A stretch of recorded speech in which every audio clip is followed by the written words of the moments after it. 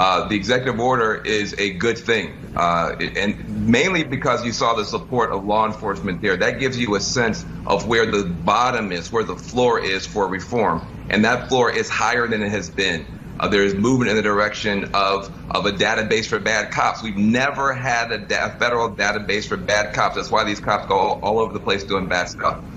The idea that you're going to have de-escalators now alongside cops so you can talk people down and not shoot people down. The chokehold, that's common ground now between Pelosi and Trump. So you see good stuff there.